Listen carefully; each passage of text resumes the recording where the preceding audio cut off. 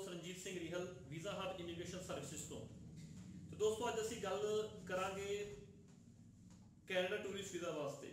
दोस्तों पहली गल मैं दस दूं, मैनूं बहुत कॉल्स आईयां सीगियां और आंदियां रहिंदियां हैगियां कि भाजी विजिटर वीज़ा बंद हो गया, कैनेडा टूरिस्ट वीज़ा बंद हो गया। दोस्तों कैनेडा का टूरिस्ट वीज़ा बंद नहीं होया, वो हल्ले भी चलदा पिया। यस इट्स स्ट्रिक्ट हो चुका है। मैं तो अपना पर्सनल एक्सपीरियंस दोस्तों दस दिंदा है कि साडे मेरे पर्सनल जो मैं फाइल्स लगाइया हुई सी ऑलमोस्ट जुलाई के रिजल्ट हुण आ रहे हैं या अगस्त के फर्स्ट वीक लगाइया सीगियां, रिफ्यूजल रेट बहुत हाई है। सिंपल जो मैं गल दस दिंदा हुंदा। सो मेरी सजेशन ये है कि जिन्ना हो सकता दोस्तों हले रुक जाओ, अवॉइड करो, कर ही ना करो। जिन्होंने लोगों की ट्रैवल हिस्ट्री नहीं हैगी आ वो लोग अपनी ट्रैवल हिस्ट्री बना लो, क्योंकि मुख्य 3 कारण आ रहे रिफ्यूजल के travel history, purpose of visit and personal assets and financial status. जो पहला सिनेरियो होंदा सीगा हुण वो सिनेरियो नहीं है। बहुत लोगों की रिफ्यूजल हो रही है कैनेडा टूरिस्ट वीज़ा की। It's better to avoid. बाकी तुहाडी विश हैगी है, सजेशन देना मेरा फर्ज है, मैं उन्हें सजेस्ट कर रहा है। बाकी जिवें तुहानूं ठीक लगदा उह तुसीं कर सकदे हैं। अगर तुसीं फेसबुक ते वीडियोस देख के या यूट्यूब ते वीडियोस देख के वीज़ा लगवाना चाहते हो, you can go had to any other consultant. ठीक है, क्योंकि जो लोगों ने 10-20 फाइलें लाइया हो गई उन्होंने चो अगर 4 वीज़े आ भी जाते उन्होंने दिखाने ही है। सो ये चीज़ ना जो हाँ भी साढ़े एक दिन च 12 वीज़े आ गए, साढ़े एक दिन च 20 वीज़े आ गए। नैचुरली गल है, अगर वो 50 फाइलें लगाओगे दोस्तों तो 10 वीज़े आ गए तो नॉट अ बिग विक्ट्री। गल हैगी आ कि सिनेरियो देखो ओवरऑल काम असी भी करते हैं। मैं भी इमीग्रेशन कंसलटेंट, मैं खुद कह रहा कि दोस्तों हले ना लगाओ। हालांकि मैनू घाटा है, मैनू लॉस है, पर स्टिल मैनू उस लॉस की कोई परवाह नहीं, बिकॉज पैसा असीं सारे उम्र कमाना है। मेन है कि तुहाडे पासपोर्ट्स तुहाडी फाइल खराब ना हो। सो मेरा काम सी दसना, मैं तुहानूं अवेयर कर रहा कि कैनेडा अगर लगाना चाहते हो कुछ टाइम नहीं अवॉइड कर दो, 2-3 महीने वास्ते बाद चो हले सोच लियो। दिसंबर के नवंबर के एंड या दिसंबर के इस बारे विचार करियो। ये होगी और क्यों मैं कह रहा मैं तुहानूं इस तो बाद हले दिखाऊंगा भी, मेरे को प्रॉपर फैक्ट्स पे हुए आ कि मैं क्यों कह रहा। दूसरी गल कैनेडा स्टूडेंट वीज़ा बारे, उस तो पहले मैं गल करूंगा ऑस्ट्रेलिया स्टूडेंट वीज़ा वास्ते। हर पासे होर्डिंग लगे हुए, हर पासे ऐड चलती पई है, हर कंसलटेंट की। ठीक है जी, अज एकदम ऑस्ट्रेलिया क्यों पसंद आ गया, एकदम ऑस्ट्रेलिया को आप क्यों अपना लग पे हैं? रीजन बीइंग कि 5.5 बैंड, बस होर कुछ भी रीजन नहीं है दोस्तों। 5.5 बैंड से ना करो, थोड़ी मेहनत कर लो, ज्यादा बैंड ले लो, गो फॉर कैनेडा। कैनेडा तो मैं फेवर इसलिए कर रहा है बिकॉज तुहाडी पीआर उत्थे हो जाऊगी। ऑस्ट्रेलिया विच पीआर मुश्किल है। जिहड़े पंजाबी मुंडे दे दोस्त उत्थे रहिंदे बाहर ऑस्ट्रेलिया, चाहे फोन करके पुछ लो कि पीआर अपनी किद्दां होगी, तुहानूं वो प्रॉपर गाइड कर दोगे। पीआर औखी है ऑस्ट्रेलिया दे विच। कैनेडा च पीआर थोड़ी सौखी हैगी आ। अगर तुसीं अच्छे बैंड ले सकते हैं तो गो फॉर कैनेडा। ठीक है जी। सो आओ दोस्तों वीडियो शुरू करते हैं। लो दोस्तों आप हम गल करते हैं regarding don't apply Canada TRV now. ठीक है जी। आप who is being refused in 2017 nearly 6 lakh people were refused visitor visas for short stays in Canada. Generally these stays allow a visitor to travel to Canada temporarily for tourism, business, school, conference or to visit their families and friends. So दोस्तों tourism visa वास्ते ठीक है जी, आप उत्थे purpose of visit भरते होंगे कि हाँ भी मैं टूरिज्म लिए जाना या बिजनेस से जाना या किसी परिवारिक मैंबर को मिलने जाना है, वो सारी चीज़ां विजिटर वीज़ा के आ जाती होंदियां। और 2017 के नियरली 6 लाख बंदा रिफ्यूज़ किया गया। अगली लाइन पढ़ो, applicant from countries with lace economic security risk a much higher chance of refusal। हुण लैस इकनॉमिक सिक्योरिटी कंट्री दोस्तों किहड़े होंदे, बहुत डूंगी गल है 2 लाइनों के उत्ते मैं सर्च की। आ देखो ये हैगा जी कंट्री रैंकिंग, जिहदे विच नंबर 1 ते आंदा Hong Kong, Singapore, New Zealand, Switzerland, Australia, Ireland. जिन्हां दी जो इकनॉमिक कंडीशन हैगी बहुत स्ट्रॉन्ग हैगी आ, 90% के करीब हैगी जी हांगकॉन्ग की, आयरलैंड 80%, इस तरह करके। उस तो बाद मोस्टली फ्री कंट्री आते आ, काफ़ी ज़्यादा कंट्री है जिहदे कैनेडा भी हैगा या मलेशिया, मॉरिशियस, जिन्हां दी इकनॉमिक कंडीशन बहुत स्ट्रॉन्ग है, जिन्होंने असीं GDP ग्रोथ भी बोल दिंदे हुंदे, जो कि अपनी इंडिया की बहुत घट गई हुई है इस टाइम, 2-3% घटी हुई आ। उस तो बाद जी मॉडरेटली फ्री कंट्री, इन्हां विच भी बथेरे कंट्री हैगी आ।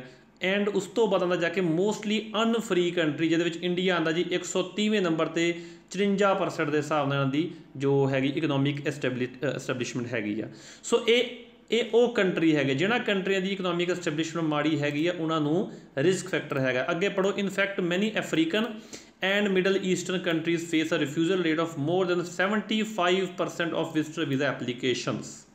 चलो ਅੱਗੇ ਪੜ੍ਹਦੇ ਹਾਂ। With refusal rates above 30% in the first 3 months of 2018। 2018 ਦੇ ਸ਼ੁਰੂਆਤ ਦੇ ਪਹਿਲੇ 3 ਮਹੀਨਿਆਂ ਦੇ ਵਿੱਚ 30% ਰਿਫਿਊਜ਼ਲ ਰੇਟ ਰਿਹਾ ਦੋਸਤੋ, ਵਿਚ ਇਜ਼ ਵੈਰੀ ਵੈਰੀ ਹਾਇਰ। ਅੱਗੇ ਪੜ੍ਹੋ। Canadian immigration officials R feeling pressure to redefine the system of visitor visa application to create a fairer set of condition। ਇਹ ਲਾਈਨ ਬਹੁਤ ਇੰਪੋਰਟੈਂਟ ਦੋਸਤੋ।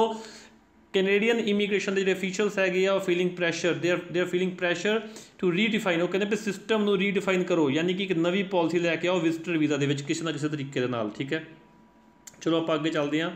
Will Canada change it's policies? The finding from the recent report have put a lot of pressure on the Canadian government to change the ways in which visitor ਵੀਜ਼ਾਜ਼ R process. ਜਿਹੜੇ ਵੀ ਤਰੀਕੇ ਨਾਲ ਇਸ time ਜੋ process ਬਣਿਆ ਹੋਇਆ visitor visa ਨੂੰ ਚਲਾਉਣ ਦਾ, ਜਿੱਦਾਂ ਜਿਹੜੇ ਕਿ ਮਾਪਦੰਡ ਹੈਗੇ ਜਾਂ ਜੋ ਇਹਨਾਂ ਦੀ ਇੱਕ ਸਟੈਂਡਰਡਸ ਹੈਗੇ ਕਿ ਹਾਂ ਵੀ ਇਹਨਾਂ ਸਟੈਂਡਰਡਸ ਤੋਂ ਬੰਦਾ ਪੂਰਾ ਕਰਦਾ ਤਾਂ ਆਪਾਂ ਵਿਜ਼ਟਰ ਵੀਜ਼ਾ ਨੂੰ ਇਸ਼ੂ ਕਰ ਦਾਂਗੇ। ਉਹਨੂੰ ਚੇਂਜ ਕਰਨ ਦੀ ਇੱਕ ਕਹਿ ਲਓ ਕਿ ਪਾਲਿਸੀ ਚੱਲਦੀ ਪਈ ਹੈਗੀ ਹੈ ਕਿ ਬਹੁਤ ਜਲਦ ਇਹਨੂੰ ਚੇਂਜ ਕੀਤਾ ਜਾਵੇ। ਠੀਕ ਹੈ ਜੀ, ਓਕੇ। ਉਸ ਤੋਂ ਬਾਅਦ ਹੈ ਜੀ ਦ frequency of visitor visa refusal impact range of industries. ਕਾਫੀ ਲੋਕਾਂ ਨੂੰ ਵਿਜ਼ਟਰ ਵੀਜ਼ਾ ਰਿਫਿਊਜ਼ਲ ਹੋਣ ਕਰਕੇ ਨੁਕਸਾਨ ਹੋਇਆ ਆ, ਜਿਨ੍ਹਾਂ ਵਿੱਚ ਕਿੰਨੇ ਲੋਕਾਂ ਦੀ ਕਾਨਫਰੰਸਿਸ ਸੀਗੀਆਂ, ਇੰਟਰਨੈਸ਼ਨਲ ਬਿਜ਼ਨਸ ਕਾਨਫਰੰਸਿਸ ਸੀਗੀਆਂ ਐਂਡ ਕਾਫੀ ਕੁਛ ਸੀਗਾ, ਬਹੁਤ ਲੋਕਾਂ ਦਾ ਨੁਕਸਾਨ ਵੀ ਹੋਇਆ। ਔਰ ਇਨਫੈਕਟ ਕੈਨੇਡਾ ਨੂੰ ਵੀ ਜੋ ਟੂਰਿਜ਼ਮ ਤੋਂ ਪੈਸਾ ਆਉਂਦਾ ਸੀਗਾ ਉਹਨੂੰ ਵੀ ਅਲਟੀਮੇਟਲੀ ਇਫੈਕਟ ਹੋਇਆ ਆ।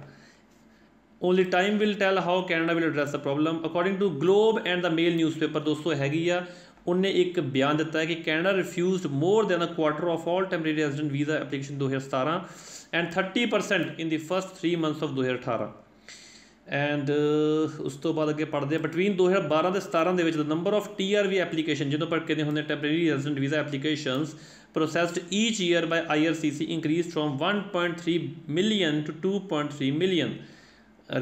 ਰਾਈਜ਼ ਤਾਂ ਇੱਕ ਹੋਇਆ TRV ਐਪਲੀਕੇਸ਼ਨਾਂ ਵਿੱਚ, ਲੇਕਿਨ ਨਾਲ ਨਾਲ ਰਿਫਿਊਜ਼ਲ ਰੇਟ ਵੀ ਬਹੁਤ ਵਧਿਆ। During the same period the number of refusals soared to more than 6 lakh in 2017।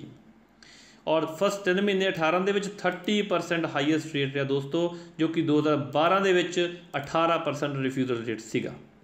The refusal rate for student visa ਦੀ ਵੀ ਆਪਾਂ ਗੱਲ ਕਰ ਲਈਏ ਵਾਜ਼ ਈਵਨ ਹਾਇਰ, ਕਲਾਈਮਿੰਗ ਫਰਮ 26% ਇਨ 2012 ਸੀਗਾ, ਜੋ 2017 ਦੇ ਵਿੱਚ 33% ਹੋ ਗਿਆ ਸੀਗਾ। ਸੋ ਗਲੋਬ ਐਂਡ ਮੇਲ ਨੇ ਇੱਕ ਹੋਰ ਬਿਆਨ ਦਿੱਤਾ ਆ ਨਿਊਜ਼ਪੇਪਰ ਵਾਲਿਆਂ ਨੇ ਕਿ data reveal that it is becoming more difficult to get a Canadian visa approved. ਉਹਨਾਂ ਦਾ ਕਹਿਣ ਦਾ ਮਤਲਬ ਹੈ ਕਿ ਕੈਨੇਡੀਅਨ ਵੀਜ਼ਾ ਲੈਣਾ ਕਾਫੀ ਡਿਫਿਕਲਟ ਹੋ ਗਿਆ ਹੈ। ਠੀਕ ਹੈ ਜੀ। ਸੋ ਦੋਸਤੋ ਅੱਗੇ ਇੱਕ ਹੋਰ ਤੁਹਾਨੂੰ ਮੈਂ ਬਿਆਨ ਦੱਸਦਾ ਹਾਂ। ਐਵਲਿਨ ਐਕੇ ਦਾ ਹੈਗਾ ਜੀ।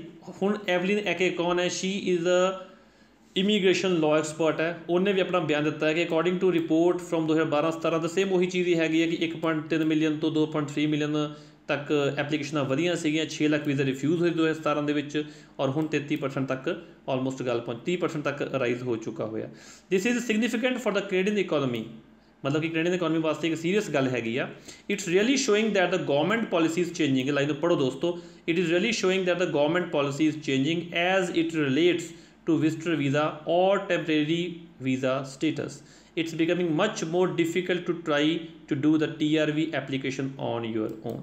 ठीक है दोस्तों, ਇਹ ਮੈਂ ਨਹੀਂ ਕਹਿੰਦਾ, ਇਹ ਬਿਆਨ ਕਹਿ ਰਹੇ ਦੋਸਤੋ ਐਵਲਿਨ ਐਕੇ ਦਾ ਬਿਆਨ ਹੈਗਾ, ਗਲੋਬ ਐਂਡ ਮੇਲ ਨਿਊਜ਼ਪੇਪਰ ਦਾ ਬਿਆਨ ਹੈਗਾ, ਜੋ ਮੈਂ ਸਾਰਾ ਕੁਝ ਨੈੱਟ ਤੋਂ ਲੱਭਿਆ ਹੈਗਾ ਤੁਹਾਡੇ ਲੋਕਾਂ ਵਾਸਤੇ ਕਿ ਦੋਸਤੋ ਹਾਲੇ ਅਗਰ ਹੋ ਸਕਦਾ ਹੈ ਤਾਂ ਥੋੜ੍ਹਾ ਜਿਹਾ ਹਾਲੇ ਇਸ ਚੀਜ਼ ਤੋਂ ਪਰਹੇਜ਼ ਕਰੋ। 31 ਅਗਸਤ 2018 'ਚ ਡੇਟ ਹੈਗੀ ਆ। ਅੱਜ ਦੀ ਡੇਟ ਦੇ ਵਿੱਚ ਰਿਫਿਊਜ਼ਲ ਆ ਰਹੀ ਆ, ਕੋਈ ਮੰਨੇ ਚਾਹੇ ਨਾ ਮੰਨੇ। ਸੋ ਆਪਣਾ ਕੰਮ ਆ ਤੁਹਾਨੂੰ ਅਵੇਅਰ ਕਰਵਾਉਣਾ। ਮੇਰੇ ਵੱਲੋਂ ਸੁਜੈਸ਼ਨ ਇਹ ਹੈ, ਜੇ ਰੁਕ ਸਕਦੇ ਹੋ ਤਾਂ ਰੁਕ ਜਾਓ, ਬਾਕੀ ਦੋਸਤੋ ਜਿਵੇਂ ਤੁਹਾਨੂੰ ਠੀਕ ਲੱਗਦਾ ਉਵੇਂ ਕਰੋ। ਇਸ ਵੀਡੀਓ ਚੰਗੀ ਲੱਗੇ ਦੋਸਤੋ ਤਾਂ ਪਲੀਜ਼ ਸ਼ੇਅਰ ਕਰਿਓ, ਨਾ ਚੰਗੀ ਲੱਗੇ ਤਾਂ ਨਾ ਸ਼ੇਅਰ ਕਰਿਓ। ਥੈਂਕ ਯੂ ਦੋਸਤੋ, ਮਿਹਰਬਾਨੀ।